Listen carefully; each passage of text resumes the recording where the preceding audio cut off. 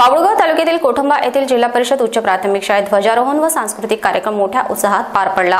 यावेळी सांस्कृतिक कार्यक्रमाला पंचायत समिती सभापती गौतम लांडगे, उपसभापती हेमंतभाऊ ठाकरे, गटशिक्षण अधिकारी मधुसूदन बांडे यांनी भेट दिली।